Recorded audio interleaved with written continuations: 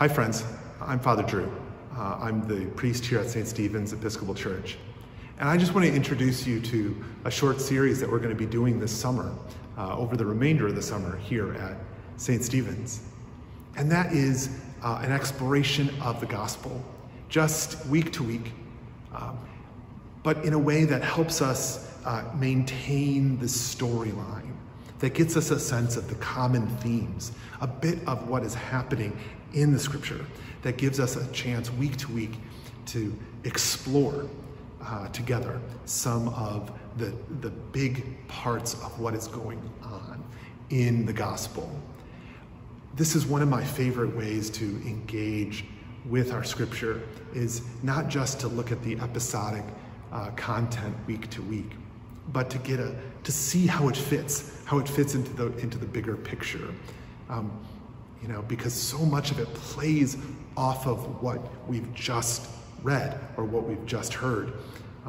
How often have we walked into church on Sunday and said, "That sounds really familiar. That sounds really familiar. When was that? When did I hear something about that?" And often it was just a few weeks ago.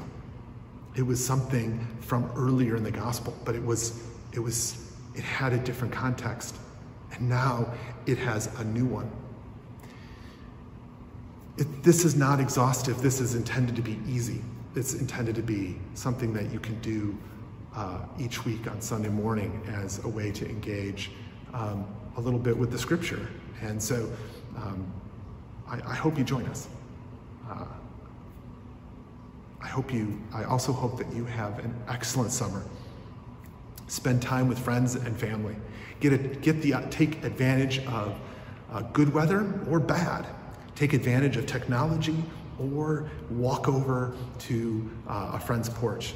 Find opportunities to connect with other people and make this a chance to also rest, relax, and take a little bit of the pressure off of yourselves. This is all important, and it's all part of what happens in the gospel. Be well, and I look forward to seeing you soon.